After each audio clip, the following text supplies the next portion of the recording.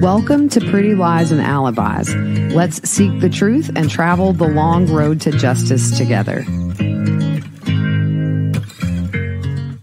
What you know, Alibiers? Welcome to another episode of Pretty Lies and Alibis. I'm Gigi. Hope you're having a great Saturday. I'm a little bit late getting an episode out, but I found out yesterday that my dog Thunder, who I've had for 13 years, almost 14. He is the last of the originals, has end-stage renal disease. So that was a little bit of a bitter pill to swallow. He's my buddy, and I know that dogs don't live forever. I wish they did. Anyway, so I've been doing some fluids, subcutaneous fluids under his skin, trying to get this dog to eat the renal diet because this dog does not like dog food by default. So trying to get him to eat this specialized diet, bit of a challenge. Anyway, so just send some good vibes to my fur baby. Hopefully he'll respond and we can get a little more time with him, but I will not make him suffer. So if I see it's not working and he's getting worse, then me and him are going to have a heart-to-heart about what to do next. And I have a little bit of the thing going on with me right now. I go to the doctor Wednesday to kind of see what's up and what the next steps are. So send some positive vibes my way. I'm very hopeful this is nothing and I can just keep on keeping on and go about my business without too much interruption. So yeah, yesterday was just a self-pity day. Today, I'm back, feel better. And I realized that right now in this moment, I'm better than a lot of people in this world. And I'll take that and run with it all day long. Music fact of the day, Britney Spears. She's been in the news this week because she is getting divorced. And I just want to give her a big old hug. So I looked up a fact about Britney Spears. She tried out for the Mickey Mouse Club when she was 8 years old, but they turned her down saying she was too young. The second tryout was a success, and she joined the likes of Justin Timberlake, Christina Aguilera, and Ryan Gosling on the show way back in 1993. A lot of familiar faces came out of that. And then, you know, I was watching full episodes of You Can't Do That on Television. I found a streaming service that has the entire show.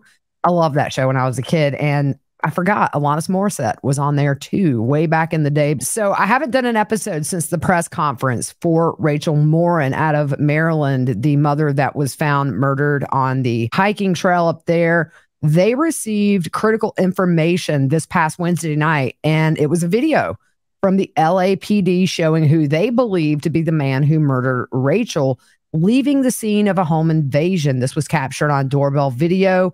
There's no video of him going in, so I don't know if he went in a window. But during that home invasion, he assaulted a young child, is what we've been told. We don't know any details. And the authorities there in Maryland said it would be up to the LAPD to release more information. If you're on YouTube, I've got this picture up now. It's a back shot. But I tell you, somebody somewhere is going to recognize this guy's physique, his haircut. He kind of looked like he had like a boxer, they call it a cauliflower ear, and he kind of has some bow legs. So somebody's going to know this guy was in LA in March and in Maryland, at least in August, and bust this case wide open. But how they came to combine these two cases, they entered in DNA that was found at the crime scene involving Rachel into CODIS, which we know is the national DNA database. Well, that matched to this home invasion out of Los Angeles where the young girl was assaulted. Unfortunately, the suspect has not been positively identified. So clearly this is not somebody who has had prior felonies. And my question is, how long has this person been doing this? You are doing a home invasion in Los Angeles. You're assaulting a child, and then you're a prime suspect in the murder of Rachel. This guy's very fit.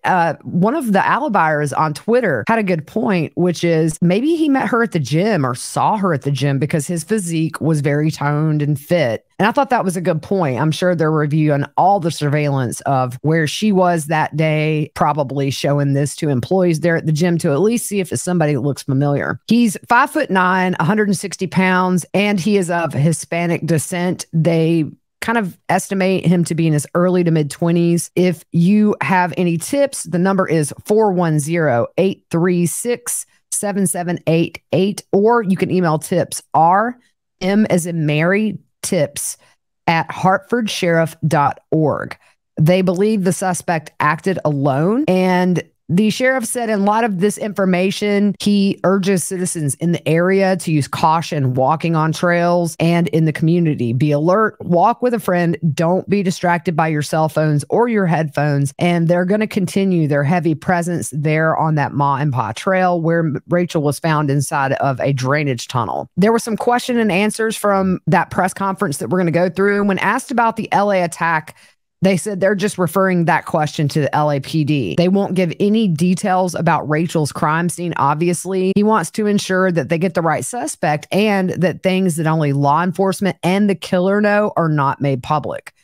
They think this was a random act of violence and probably someone Rachel didn't know. It's so scary, but that's really kind of the thought I had because we went over a week without the boyfriend being arrested or anybody associated with her. I just felt like where this was done and the fact that it was done during the day in a park that's not isolated or abandoned. I mean, there were other people on this trail, that this was a crime of opportunity as opposed to somebody that knew her and wanted her dead. There's just so many opportunities if it was somebody from her life to get her to be somewhere else that's not public. This person risked being caught in broad daylight. So that tells you how dangerous this person is. Let's hope that they find this man soon and get him off the streets. Clearly a danger to everybody in every state, not knowing where he is at the moment. Moving on to Kouri Richins. Prosecutors will not seek the death penalty against Kouri, who is charged with poisoning her husband, Eric, with fentanyl, as we know. That decision was made after consulting with Eric's family. So if she's convicted, it will be a life in prison sentence for her, most likely. And that's one case I'm really interested to see go to trial. There's a lot of trials coming up, I think, that are going to be interesting to follow. And that is one on my radar. Moving on to Bryan Kohberger. He had a big hearing yesterday. And I'll tell you, I saw a video of Kaylee's dad coming in, and you see the toll this is taking on him. He just looks tired and exhausted and stressed, as I can't imagine what these victims' families deal with every single day. I feel so bad for these families, just what must go through their heads every day with the brutality of these murders and the fact that their kids were just normal college kids that were having a good time and doing what college kids do, which is stay out late, go to some parties, come home, go to sleep, and you never think that your kid would be the victim of such a terrible crime. The hearing yesterday focused on several issues, one of those being a request to delay the trial. Now, the judge denied the defense motion to delay the trial. Now we know that trial will begin on October 2nd. Jury selection will be that week before. Super interested in this trial. And also, one of the big arguments is that the defense argued about the validity of the DNA that was found on the knife sheath that ultimately was linked to Bryan Kohberger through genealogy. And that's become a big topic in this case because the defense is worried that they did not follow proper protocol. You know, this is kind of a newer thing, using genealogy databases to link suspects. In the past, it's been a lot more successful in like cold cases and things like that and solving decades old murders when you don't have a suspect, but you can build it through that network of these online genealogy sites like Ancestry. Some sites like 23andme.com, they don't provide their information to law enforcement, and you can opt out. But it's probably one of those things that like is hidden deep in the terms of service and what you're agreeing to. His attorney, Ann Taylor, told the court they have provided full DNA discovery for the knife sheath, but not the other 3 unidentified male DNA samples. I think that could be super hard because we know this was a party house. It seems like they had a lot of people in and out all the time.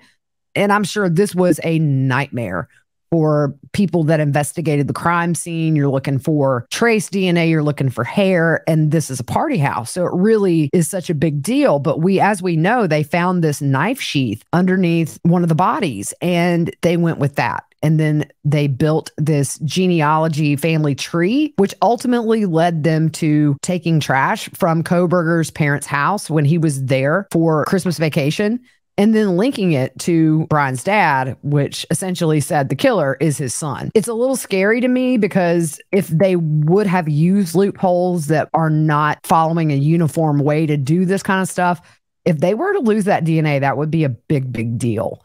We don't know what else they have on Kohberger. I'm sure they have a lot more, but this DNA is huge because what are the odds that his DNA is on a knife sheath located under one of the victims at the crime scene? Prosecutors say they've given the defense everything they have. Prosecutor Bill Thompson said they've asked for DNA workups on other people to the extent that they don't have them. They weren't done. We can't produce something that doesn't exist. Earlier in the week, there was a filing relating to this DNA. This is the declaration of Gabriela Vargas.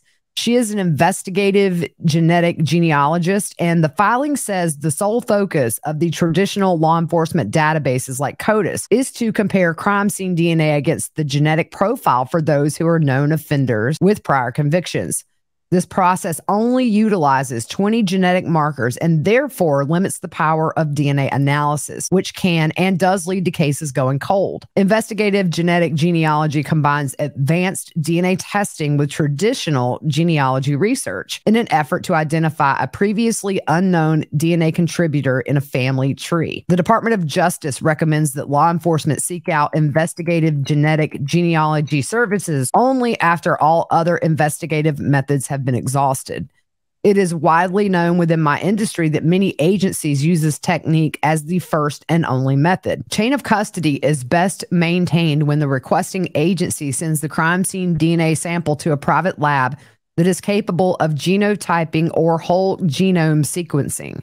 Once the sample arrives at the lab, the genealogist usually takes lead on the case until the person of interest is identified. The lab creates a genetic profile of the unknown DNA contributor, and a raw data file containing hundreds of thousands of genetic markers is generated and then uploaded to the public direct-to-consumer DNA databases, GED Match and Family Tree DNA, where autosomal comparisons are made between the subject and thousands of individuals who have voluntarily contributed their DNA profiles to the database and opted in to allow law enforcement matching.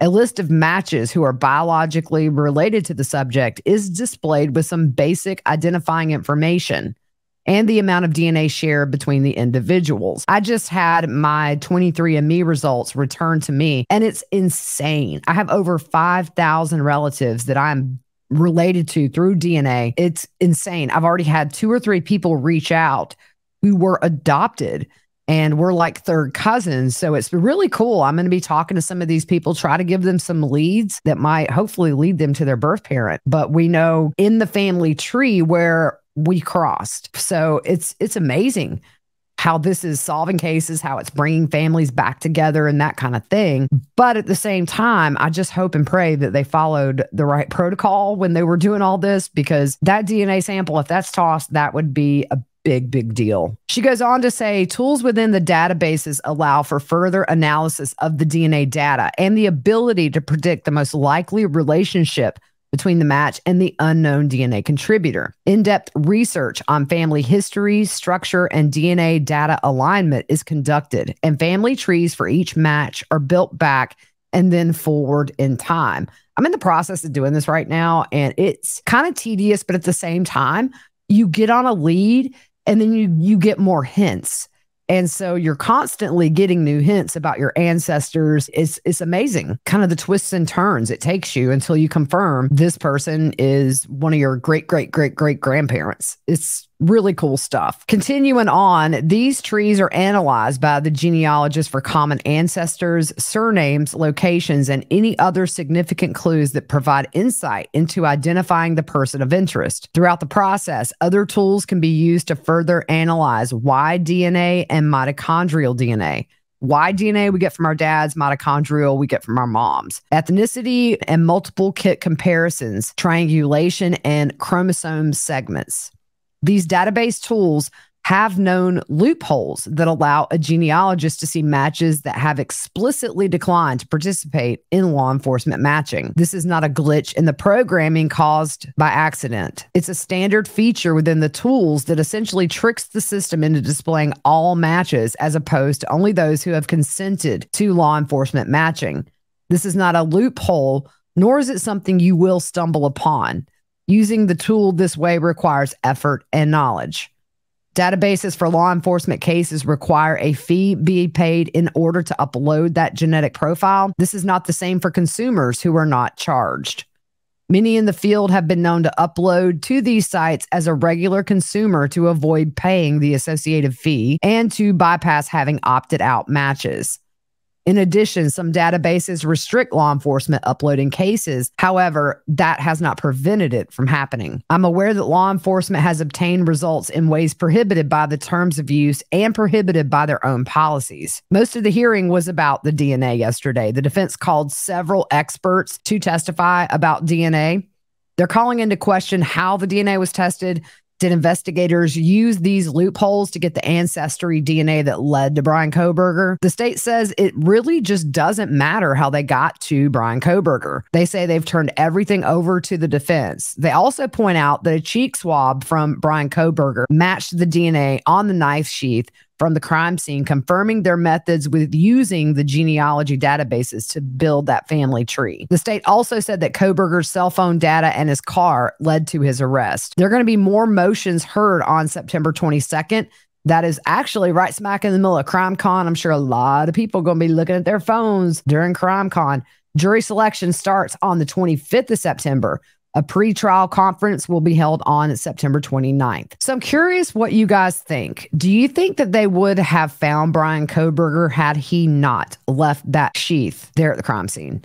So let me know what you think. Curious to see. I think it's not knowing what they have or what they don't have. It's kind of a guess, but still, I'm interested to see what you guys think. I know a lot of people don't like the Daily Mail or don't find them credible. I love the Daily Mail, mainly because I'm a visual learner and they use a ton of pictures, so it's good for me. But they posted the pictures that Lindsey Shiver texted to her boyfriend Terrence and the alleged hitman Farron the day she said, "Kill him." It shows Robert with his arm around a woman on July 16th at the same bar that Terrence works at, which is her boyfriend. Sources told the Daily Mail that he was not on a date. It was a gathering for farewell drinks, and he joined at the last minute. I'm not sure if these photos set her off, but hey, look, pot kettle, line two, because she'd been going at it with this bartender way longer than it seems he filed for divorce. So in my opinion, they were long finished when these photos were taken. And it sounds like maybe she's jealous, but honey, you can't have your cake and eat it too. Remember, she's the one that has the boyfriend. We just did an episode on this a few days ago, but it's just funny because she really seems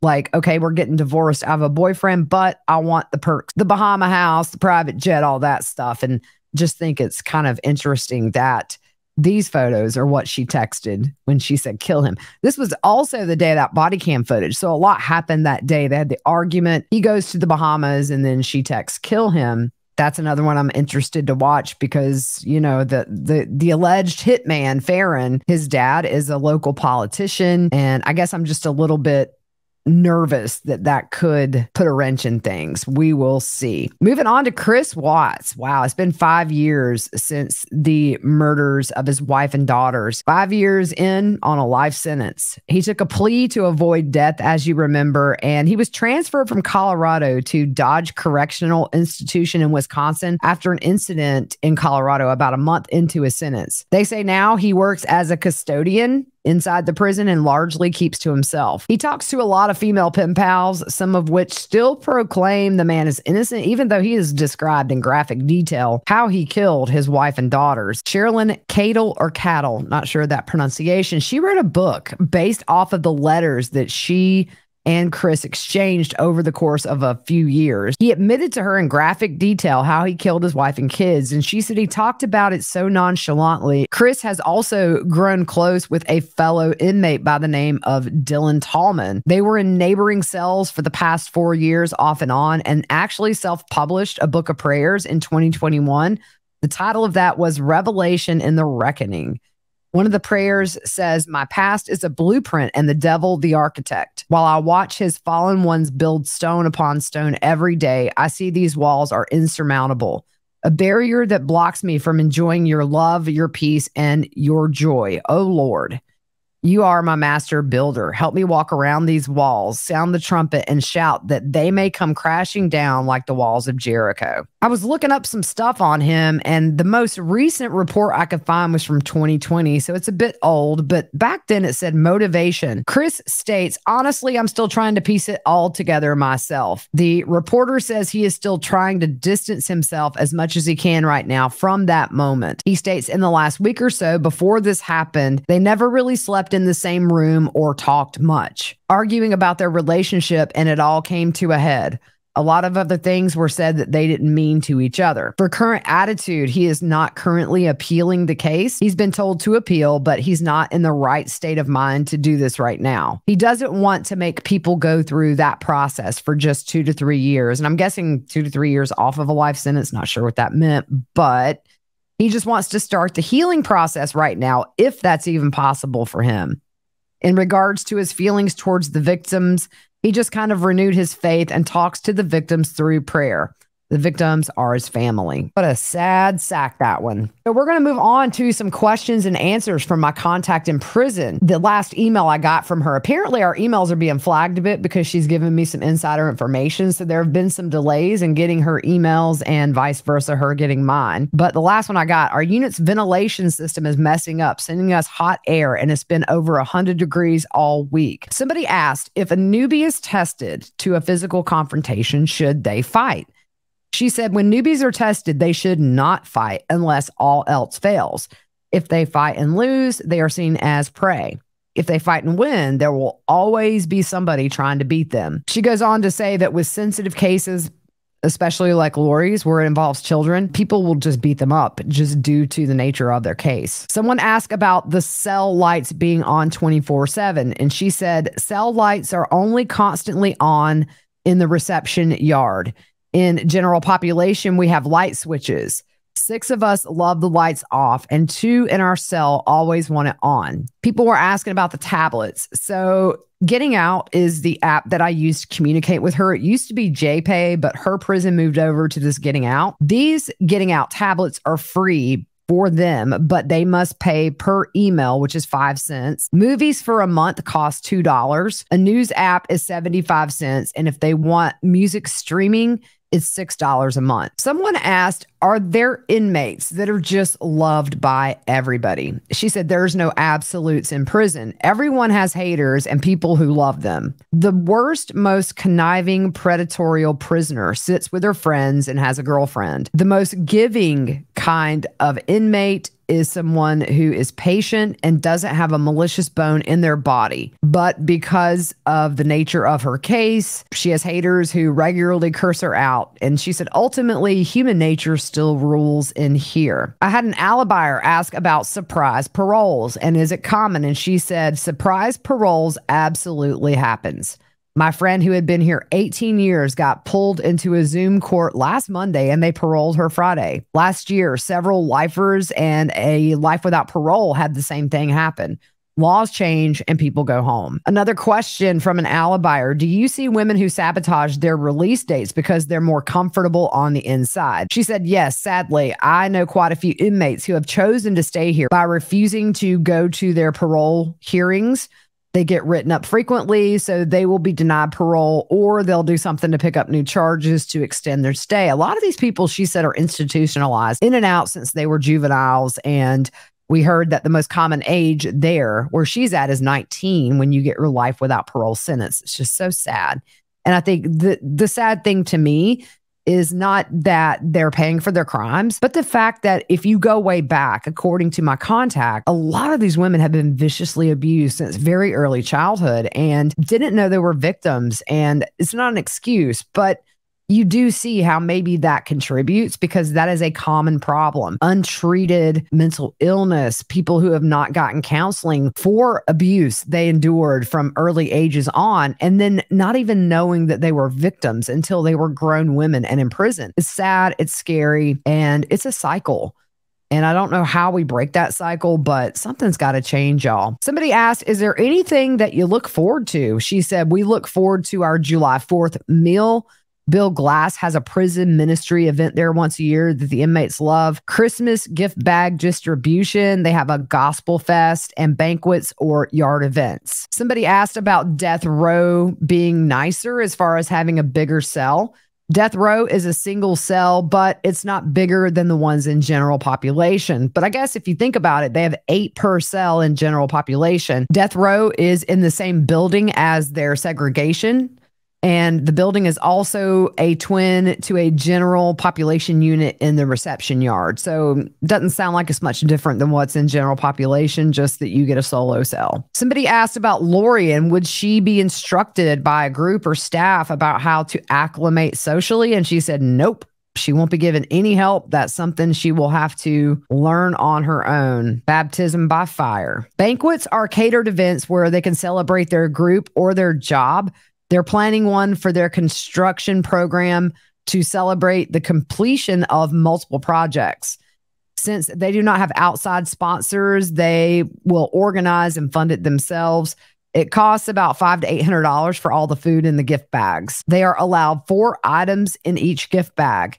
We hope for clear backpacks, flip-flops, academic planners, and water bottles. The problem they often run into is that they need 40 of each item. The food typically comes from Costco, but Costco doesn't do direct sponsorships. So they had hoped Costco would send them donuts, pizza, cheesecake, wings and chips, snow cones, syrup, popcorn for the machine, and cotton candy sugars, and random snacks for the banquet is kind of what they aim to have available when they do have these banquets. They also have a unit banquet since they are an incentive dorm. So where she's at, because she's had no write-ups or any disciplinary problems really since she's been in, from what I've been told, rules are a little bit more lax there where she is, but at the same time, they're not immune there from the same prison drama that you see and hear about every day in just a general population. She said Christmas bags are collected by different organizations, and they include sample size hygiene products, a toothbrush, greeting cards, packets of hot cocoa, a pen, a packet of Kleenex, an emery board, and chapstick. Several times a year, they can receive up to 3 items donated since they are a programming unit. So far, it's only happened at Christmas. A girl's family donated hair ties, chapstick, and body spray for all. Donations must have 200 of each item in them, so everybody in the building can have one. Their building can also receive donations of books and DVDs. Anytime donations arrive, she said it's super exciting for the inmates.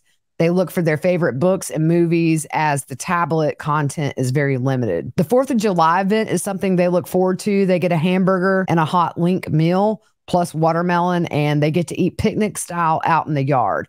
She said there's music and games, and everybody just kind of leaves prison behind for a little while, and they just have fun. Gospel Fest is like a camp meeting with choirs and speakers. So somebody asked, what are some of her favorite prison hacks personally? Her favorite food prison hack is turning ramen soups into chow mein. She's going to give me that recipe whenever they push through her emails to me. And she said using the 3-inch flat iron as a toaster, they use it for toast, quesadillas, and more. Another prison hack they do, making full-fledged decorations out of cardboard and paint. She said that they have a Mickey Mouse theme room in the cell she's in with homemade posters. She said they use cardboard to make little tiny drawer sets, organization boxes, shelves for our lockers, and more. Girls use rubber bands to turn up the hem of their pants. To cook, they use a small plastic trash bag, and we went through this in a prior episode, but they suspend the bags of food in water that's boiling thanks to immersion heaters, and they make full meals this way. The use of sanitary napkins to clean, make shoe inserts are another good hack. They use sheets and a net bag to make hammocks, organizers, backpacks, handbags, shoe hammocks, etc. Binder clips are used for holding towels on bars to dry, close up food bags so they don't spill. They reuse product containers for storage. They also make body spray or air freshener by pouring watered down laundry detergent or body wash into a spray bottle. They use a white piece of paper inside a sheet protector to make a dry erase board to communicate to rooms across the hall. I asked her about any special memories that stick out to her over the course of the 12, 13 years she's been in. She said, my special memories are watching my friends graduate to be a dog trainer in the puppy program, having a creative friend make me a happy meal for my birthday through friends working in the kitchens, seeing my friend graduate college, having an officer dance to make me laugh when I was on the verge of tears, having a chaplain risk losing their job to give me a hug when it was really needed, a surprise extra quarterly box to stock up on treats during the pandemic, having a boss say they would hire me when I'm released, or having prison staff say I'd be welcome in their home as soon as I'm off parole, a new free world staff who shook my hand before they knew they were not allowed to, lifers offering me clothes my first week in general population, friends sharing sale items when I couldn't afford it myself, having a job that makes you feel normal, family style meals in the room. Random acts and words of kindness from officers and staff go a long way. Telling family that now their phone calls are free, and her first video call seeing her parents. So there's a few of your questions answered from my person on the inside. She has got me in contact with two women, one who is currently on death row, one who just got off of death row. So I'm able to communicate with them as well as my contact to get a little bit of different insight. I really want to dive into death row and what it's like to live decades. This woman that just got off had been on the row for 30 years. The one that's currently on there, I definitely want to ask questions. So if you have any questions that you would like to ask my contact, you can send me an email, gigi@prettyliesandalibis.net. It's kind of a fluid situation as to how quickly her emails get pushed to me and mine to her. But I'm going to keep this going on because there's not a shortage of content and there are a lot of different ways we can take this.